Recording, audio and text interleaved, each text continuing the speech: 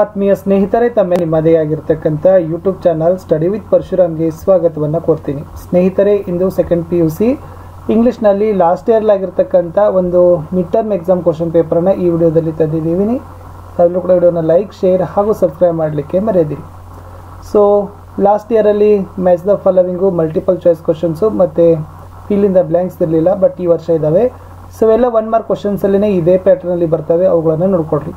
Question paper ಅಲ್ಲಿ first main ಅಲ್ಲಿ answer the following in a word, phrase R sentence each ಅಂತ ಇದೆ. First question ಇತ್ತು ಹೂ appeared as a cross to Romeo.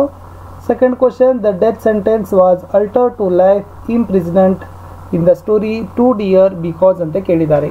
A the land, the law of the land ಫಾರ್ಬೇಡ್ death sentence.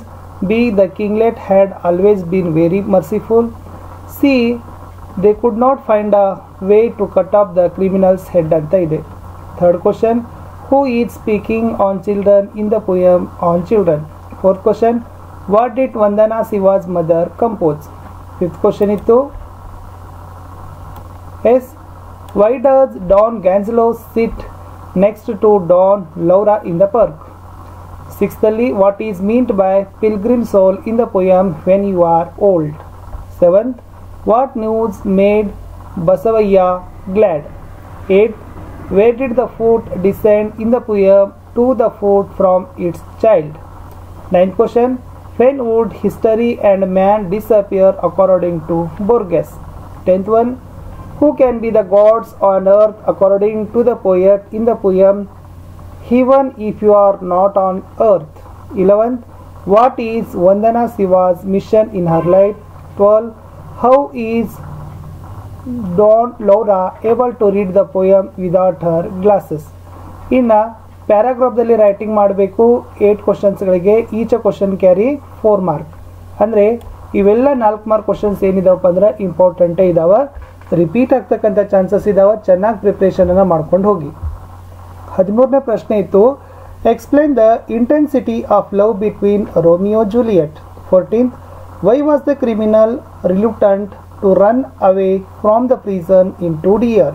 15th, explain the views of the prophet on children in the poem on children.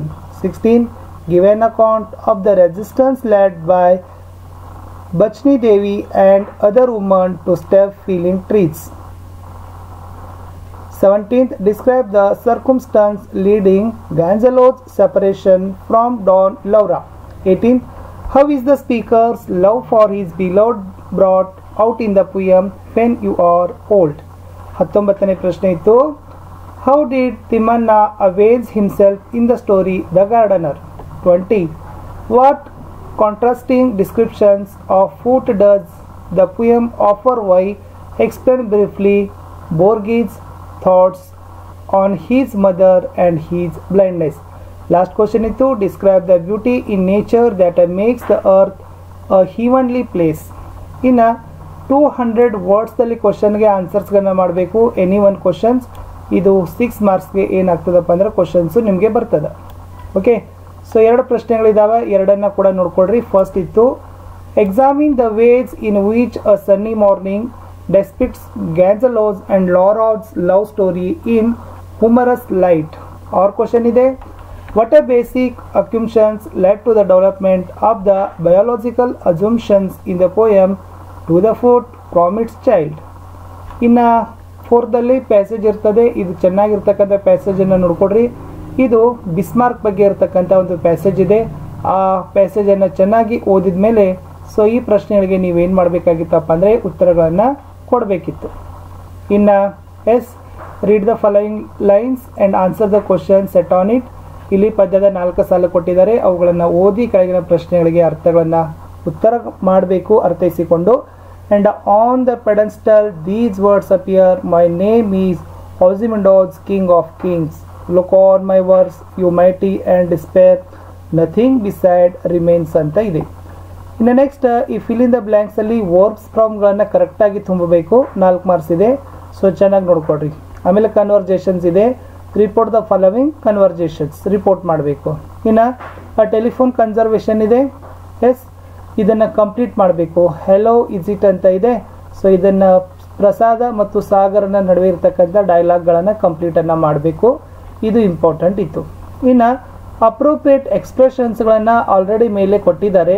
ಅವುಗಳಲ್ಲಿ ಕರೆಕ್ಟಾಗಿ choose ಮಾಡಿ ಬರೆದ್ರೆ 4 ಕೊಡ್ತಾರೆ. 29ನೇ ಪ್ರಶ್ನೆ ನೋಡ್ಕೊಡ್ರಿ. 30ರಲ್ಲಿ ಸಹಿತ ಏನಿದ್ದಾವೆ, linkers ಇದ್ದಾವೆ.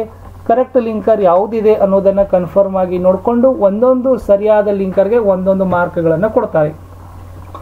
Logging in the Himalayan region had led to landslides, dash floods.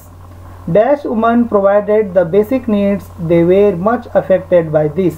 Dash they decided to fight against deforestation. Bachni Devi led resistance against her husband Dash had a contract to cut trees. Dash forest officials arrived. Women held up lanterns and stopped them ಅಂತ ಇದೆ. ಇನ್ನು 31ನಲ್ಲಿ ಏನಿದೆ ಅಂತಂದರೆ ಲೆಟರ್ಗಳನ್ನು ಬರಿಬೇಕಾಗಿತ್ತು. ಈ ಲೆಟರನ್ನು following advertisement ಇದೆ, ಅದನ್ನು ತಾವುಗಳು ಬರಿಬೇಕು. ಸೊ ನೇಮ್ XXS ಅಂತ ಬಳಸಿ, ಅಡ್ರೆಸ್ YYY ಅಂತ ಬಳಸಿ. ವಾಂಟೆಡ್ ಇದೆ, ಪಬ್ಲಿಕ್ ರಿಲೇಷನ್ ಆಫೀಸರ್ ಇದೆ, ಕ್ವಾಲಿಫಿಕೇಶನ್ MA ಇನ್ ಸೋಷಿಯಾಲಜಿ ಇದೆ, apply within 7 days. To personal manager Bengaluru hospital 202 ಅರವಿ ರೋಡ್ ಬೆಂಗಳೂರು 3 ಅಂತ ಅಡ್ರೆಸ್ ಕೊಟ್ಟಿದ್ದಾರೆ. ಇನ್ನು ನೆಕ್ಸ್ಟ್ ಅಂಡರ್ಲೈನ್ ವರ್ಡ್ಸ್ ಏನೆಲ್ಲ ರೆಫರ್ ಮಾಡ್ತವೆ ಅಂತ ಕೊಟ್ಟಿದ್ದಾರೆ, ಅವುಗಳನ್ನು ಬರೀರಿ. 33ಯಲ್ಲಿ ಗಳನ್ನು ಮೀನಿಂಗ್ಫುಲ್ ಆಗಿ ಮಾಡಬೇಕು. ಮೀನಿಂಗ್ಫುಲ್ ಸೆಂಟೆನ್ಸ್ ಮಾಡಿದರೆ ಪ್ರತಿಯೊಂದಕ್ಕೂ ಕೂಡ ಒಂದೊಂದು ಅಂಕಗಳನ್ನು ಕೊಡ್ತಾರೆ. ಫಸ್ಟ್ ಇದೆ ಹರ್ Petra friendship had made a god with. Second Shantiniketan in started a Tagore learning centre, correct ಮಾಡಬೇಕು. ಥರ್ಡಲ್ಲಿ from a hard work the owner and shade away ಲೆಥರಿಕ್ became. Last is a book of our imagination and memory and extension ಅಂತ ಕೊಟ್ಟಿದ್ದಾರೆ. ಇಷ್ಟಿತ್ತು ಸ್ನೇಹಿತರೆ ನನ್ನ second PUC ಇಂಗ್ಲೀಷ್ನಲ್ಲಿ. So most important ಅಂದರೆ ಈ ಕ್ವಶನ್ಸನ್ನು ಖಂಡಿತವಾಗಿ ನೋಡ್ಕೊಂಡೋಗಿ ನಾನು ಇಲ್ಲಿ ತೋರಿಸ್ತಾ ಇದ್ದೀನಲ್ಲ. ಸೊ ವೆರಿ ಇಂಪಾರ್ಟೆಂಟ್ ಇದ್ದಾವೆ. ಕ್ವಶನ್ಸ್ ರಿಪೀಟ್ ಆಗ್ತಕ್ಕಂಥ ಚಾನ್ಸಸ್ ಇದ್ದಾವೆ.